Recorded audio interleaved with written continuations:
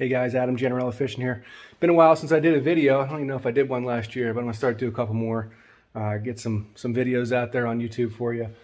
What I did today was a little project here, waiting for the weather to break up here in Pennsylvania. It's still been, we had a pretty cold winter, but I actually put my trolling motor batteries on an on and off switch, like a main power on and off switch. I just picked the switch up at a local marine dealer, or you can order them on Amazon. Perco makes them. A bunch of different companies make them. They're easy to hook up. You will need some 6-gauge wire and a couple of the battery terminal ends to crimp on there.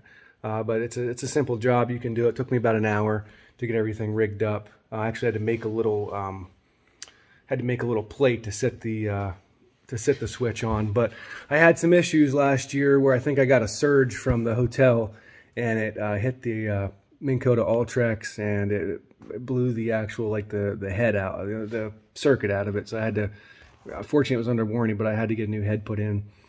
And I think it came from a surge. I'm not 100% sure, but you know, we stay at a lot of hotels traveling throughout the year, and all the places that we stay at, their electrical hookups are not the best. Some of them have GFCI, some don't. You don't really get a good charge sometimes through the night, so you're constantly checking your batteries and making sure you're on a good charge. Somebody might unplug your cord, but it's just a good idea, a good safety measure to have. I'm running 3 Interstate SRM27 lead cell trolling motor deep cell batteries. I haven't made the switch over to lithiums yet. It's just a little too expensive for me to make that jump. These batteries are like $120. I usually get 3 years out of a lead cell battery. I fish a lot. I charge them a lot during the summer, and every trip when I get back, first thing I do is pull the boat in the garage, put the batteries on charge. Also check the levels in there periodically throughout the year. You can add distilled water to the cells. You just got to wear goggles and some gloves. Make sure you don't get anything splashed in your eye. That's another good tip to do. But battery maintenance during the winter time, always put them on a trickle charge. This boat has the Minn Kota, the precision charger. I think it's the MK460 PC. So that goes into like a trickle charge mode once the batteries are charged up. I leave it in there all winter long. Don't have any trouble with them. It doesn't overheat.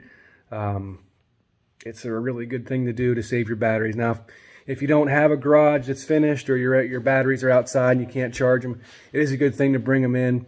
I used to put mine on like a block of pressure-treated wood down in the basement, periodically hook a trickle charge up to them. That'll extend the life of them too. Just want to show you the setup back here. So I have one Interstate 31 series cranking battery. I have a switch hooked up there too. That switch runs the power to the boat, your AC power, all your electronics, everything there. And then this second switch here, if you can see, it's a little tight in here. That's the one that's going to run the trolling motor batteries. So I'm going to make a couple more videos here, and hope you guys can get out fishing here as soon as weather breaks. See you soon.